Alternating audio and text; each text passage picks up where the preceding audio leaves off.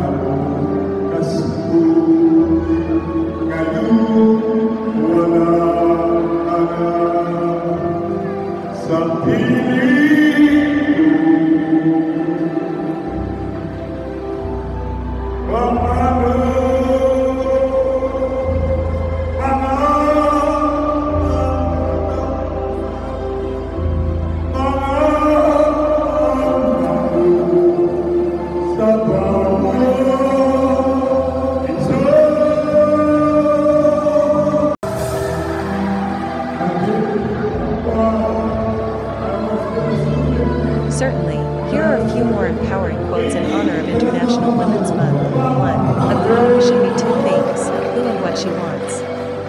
Coco Chanel. 2. I'm not afraid of storms, for I'm learning how to sail my ship.